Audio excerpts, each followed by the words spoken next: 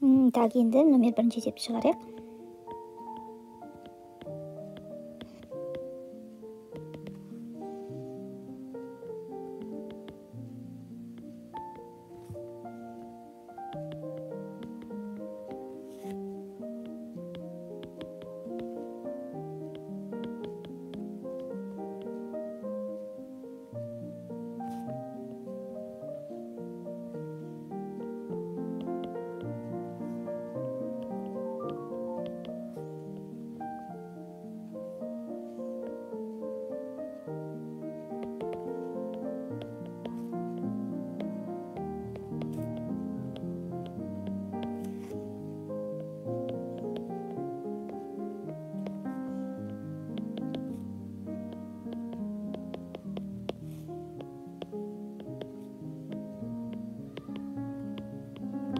Жауабы 35 жол шығады екен.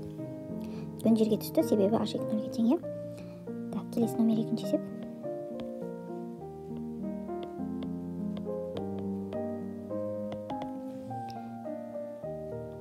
Биіктігі 4 метр сынып бөлмесінде биіктігі 70 сантиметр үстел орналасқан. Үстінде жатқан массасы 300 грамм кітапты 120 сантиметрге жылжытқанда, үстелдің үстінде жылжытамыз, ауырлық күшінің жұмысы неге тең дейді.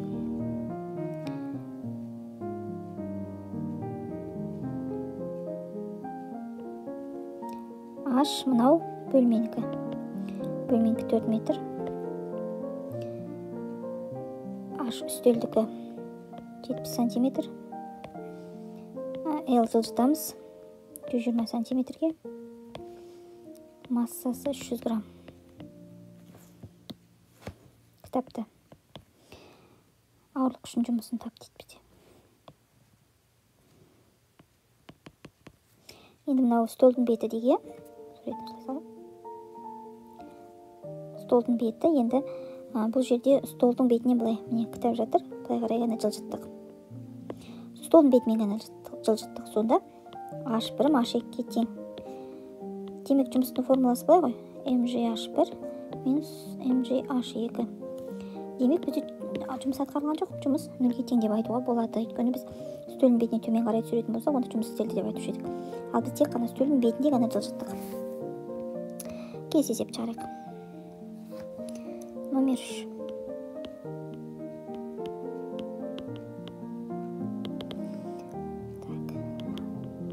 H-тен 45 метр. Спортшы қандай жылдамдық алды? Төмен қарай түскенде потенциалдық энергия кинетикалық энергияға айналады. Потенциалдық тең болады кинетикалық. mgh тең болады квадрат бөлінген 2. Бұл жерде M-ді қысқартып жүреміз. Бұл тең болады түбірасында 2gh деп есептейміз. 2g мол h45. 900-ден 30 шығады. 30 метр секунд. Келесі есеп шығарайық. Келесі есепте сурет берілген. Так. Бірінші, екінші, үшінші дене берілген. Бірінші дененің массасы 1 килограмм. Так, номер 4. М1 тең 1 килограмм. Так, H1 тең болады 3H-ға. H2 тең болады 0-ге. Енді осы жерде біз 3 жағдайда потенциалдық энергияны табайық. Потенциалдық энергияның өзгерісі немесе жұмысты табайық, Шешуі. А тең болады mgh1 минус mgh2. Яғни mgh2 0-ге тең болады, А тең болады mgh1 деп аламыз. Так, массасы 1-ге тең, G-міз 10-ға тең, H1-ім 3H-ға тең. Тең болады 30H. Так, екінші жағдайда қарайық, массасы 2 килограмм. H1 биіктігіміз 2H-ға тең, H2-міз 0-ге тең. Жұмысты табамыз.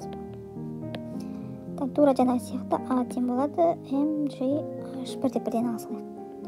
Сонда а тең болады n-міз 2, g-міз 10, h1-міз 2h. Сонда 40h болады екен бізде. Мына 30h, мына 40h. Енді үшіншісін алайық. Үшінші жағдайдан бірінші жағдай. Үшінші жағдайды алайық. Суретке қараймыз. N-міз 3 килограмм. H1-міз 1h-ға тең. H2-міз 0-ге тең. Жұмысты табамыз. А тең болады. H1-де бірден жасалайық. Сонда а тең болады. N-міз 3, g-міз 10, H1-міз 30h-ға тең. Сонда ең көбі мына екінші жағдайда екен. 40h жұмыс жасайды екен.